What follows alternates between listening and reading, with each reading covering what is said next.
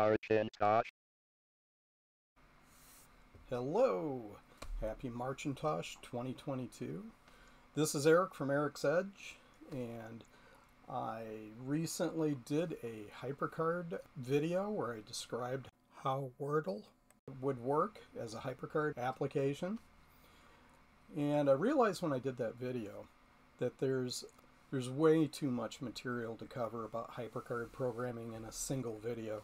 So I've decided to put together a course, and it's going to end up running pretty long. There's going to be lots of sessions, so it's not just going to be a MARCHintosh 2022 thing. Hopefully I can get it done before MARCHintosh 2023, but we'll see. Going to start off with the first module, or the 0th module, and that is the course syllabus. So, welcome to MARCHintosh. Like I said before, so what is MARCHintosh? MARCHintosh is a month-long celebration of all things classical Macintosh. MARCHintosh is about retro computing with your Macintosh computers. Most of the time that's the 68K kind of old school Macintoshes, but now with the new Macs that are coming out from Apple, the Intel Macs really are vintage now, so you could include those. Anyway, so who can participate in MARCHintosh? Anyone, anywhere can participate. You can create a video, do a photo diary, podcast, blog post. You could do a review of other MARCHintosh content and what you thought of it. There's any number of things that anybody could do to participate. And we want you to use the event's theme, artwork, and the hashtag MARCHintosh 2022 just so everybody else can find your stuff, and so we can spread the love. So getting back to the course, what are my expectations of this course? It's going to take a long time to create, but I really love HyperCard programming, so that's going to be fun. The course is geared towards non-programmers. A lot of people learned how to program on a Macintosh by getting started with HyperCard.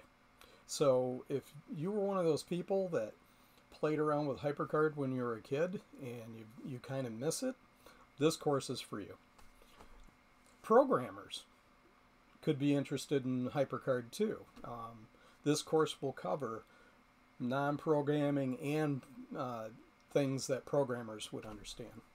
So I really want to invite you to give me your feedback and criticism of the course. I can improve it as I go along, and I'd like to learn from you as well. I will have fun doing this. I really enjoy HyperCard, and so I think I'll have a lot of fun creating this, and I hope that you'll have fun with it too. So, what are you going to need to do this? Well, you're going to need a Macintosh computer. One of the 68K Macintoshes would be best, like a Macintosh Plus, which would probably be the bare minimum for this. Any of the 68K Macintoshes would do. If you don't have one of those, you can use one of the emulators, and those work pretty well too. Now I'll go over that. You're also going to need HyperCard 2.4.1. That's the version that I'm using for this. There were several released. This is the one that I happen to prefer, so that's what the course is built on. You can find it at MacintoshGarden.org. So you just have to search for HyperCard-241, you'll find it. And then everything in this course is based on a stock installation of HyperCard. I'm not going to be covering things like XCMD, external commands and functions, and intense programming with extra add-ons and things like that. It's going to be straight up just HyperCard. So the next thing you need to do is you're going to have to install HyperCard on a 68K Macintosh. So what does that mean? You need a 68,000 CPU or better. 68,000 is going to be a little slow, but it'll work. You need at least 2 megabytes of RAM. HyperCard out of the box uses 1 megabyte. It really should be set to 1200 or 1500. If you want any kind of decent performance, you're going to have at least 2 megabytes. 4 would be better, of course.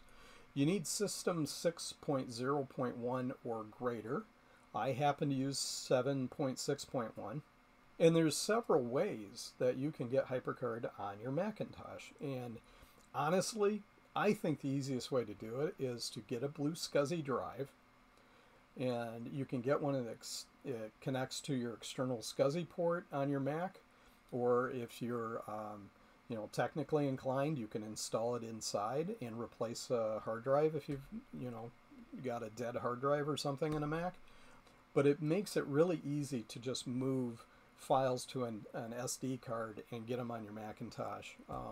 There's a floppy emulator you can use. I think it's called floppy EMU to get files to your Mac. There's a couple of different options.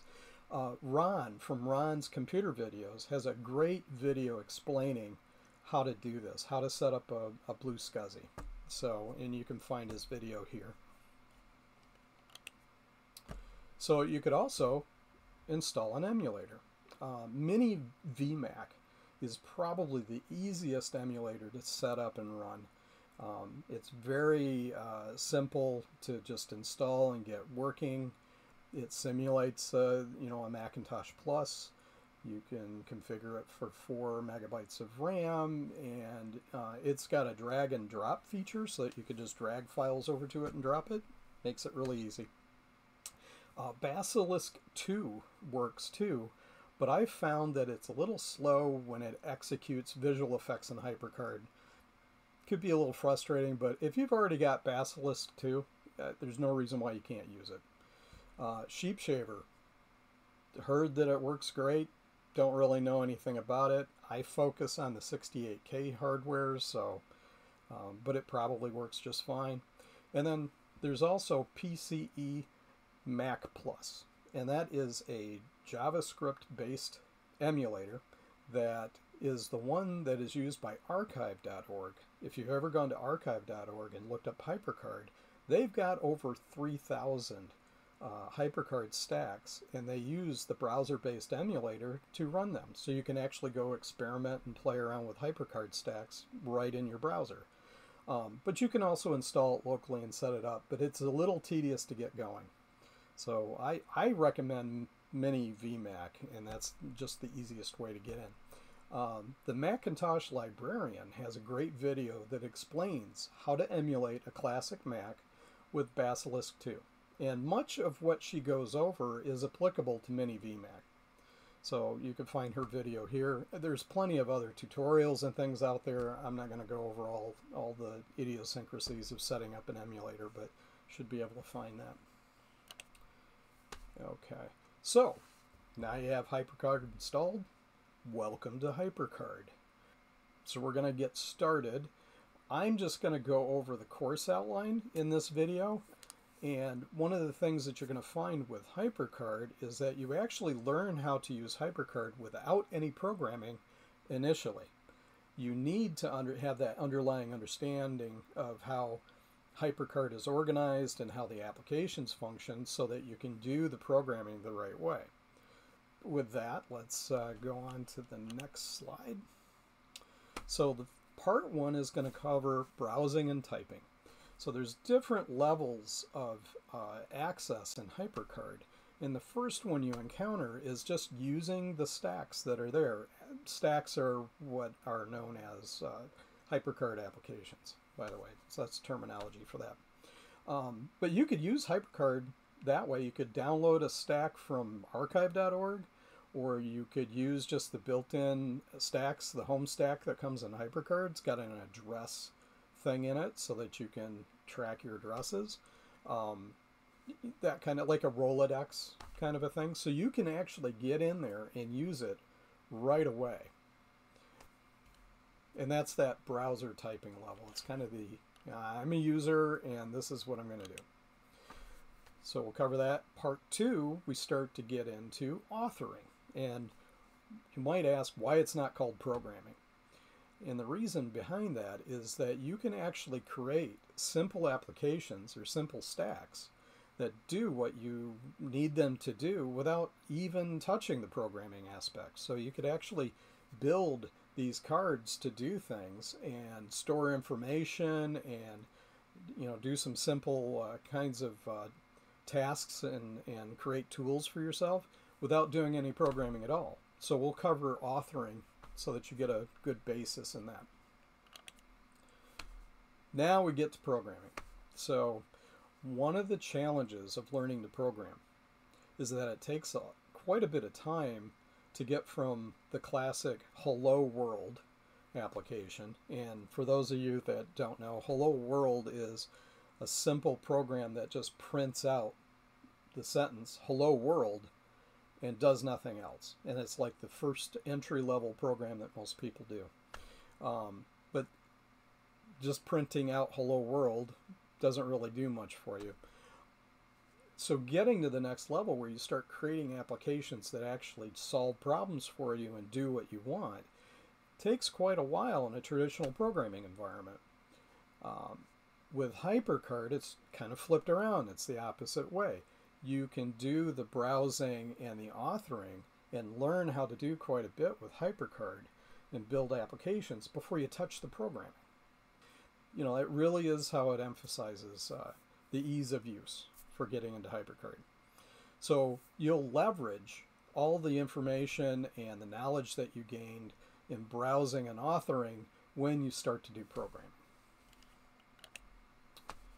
And number 4, advanced authoring. So this is where you combine the authoring skills and the programming skills you've got, and you add advanced concepts such as how do you handle an error message that comes from a stack, or how do I use the debugger so that I can walk through my code, my programming code, and figure out what's going on with it. So these are more advanced techniques that programmers would use. You'll learn about development shortcuts and some resources that you can use to make authoring easier. Like I said, in archive.org, there's thousands of stacks. A lot of those are geared towards, here's an example of how you can do something like animation. And then you could borrow from that and use it in your stack. One of the things we'll learn is that HyperCard actually supports color in a limited way. I've never actually used it, but I'm going to learn how to do it for this course because everybody likes a little color and things. Multimedia things like animation, sound, and video. QuickTime video is actually built into HyperCard, so you can use that. If you saw a video where Mac84, Steve, has this laser disc that would play courseware and stuff, it actually was tied to a HyperCard stack that would run the course for you. So it's an interesting thing that they did with it. And then finally, we're going to cover how to create installable applications that you could put on a disk and give to somebody. They wouldn't even have to have HyperCard on their system. They could just install it like it was a standalone application.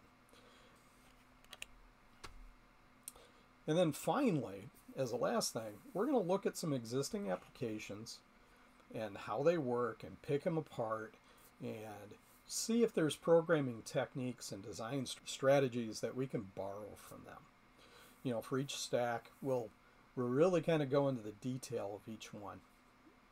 So you can see this course is going to be quite long and there's going to be a lot of parts to it. I'll combine things where I can, and I'll rely on techniques and tutorials and things from HyperCard. There's a great introduction to HyperCard inside the home stack that comes with the installation, and I suggest you work through that and poke around. You'll be at the browsing level when you do that. So I just want to make another comment that MARCHintosh and the event logo is a concept and designed by Javier Riviera, and he's got a YouTube channel that's got a lot of stuff on it. I suggest going there and taking a look. And again, I'm Eric of Eric's Edge, and this HyperCard Authoring and Programming course is something that I'm offering to everybody. I've got a YouTube channel where you can, well, you're watching it now if you found this video, and you can find me on Twitter at Eric John Miller.